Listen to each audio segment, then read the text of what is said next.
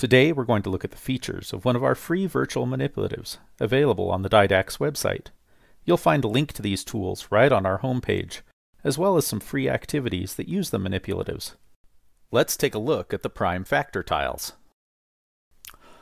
On my virtual manipulatives page, I'm going to scroll down to the bottom and click on the prime factor tiles tool. And I open this up. I get a screen that shows me all of my prime factor tiles over here on the left, and a nice big workspace to work in here. I also have some other tools. I have a pencil tool and a line tool. And I'll show you what we can do with those in a moment.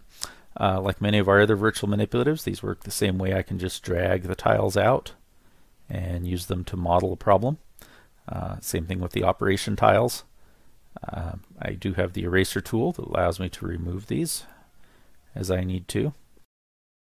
For example, if I wanted to simplify the fraction 4/6, I could use this pencil tool and write out a 4/6 here, or any other tool you may have. But if I wanted to simplify this fraction, I could begin by modeling this and showing that 4/6 is 2 times 2.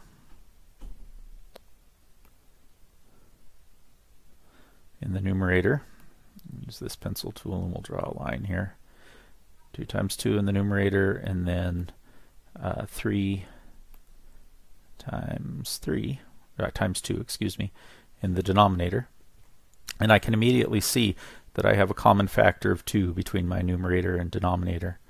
So if I remove those common factors using the eraser, you now see that 4/6 simplifies to 2/3. In addition to the eraser tool, I also have this reset button. If I click on this, it will clear my screen. If you're looking for ways to use the prime factor tiles, you can visit our prime factor tiles page on the Didax website. Here you'll find a variety of documentation and activities, as well as videos demonstrating how to use the prime factor tiles to teach a variety of math concepts. There are also blog posts by creator David Bernasconi that give you more ideas for using the prime factor tiles tool. For more information about prime factor tiles, visit didax.com/pft. And remember that you can access all our free virtual manipulatives on our website, www.didax.com.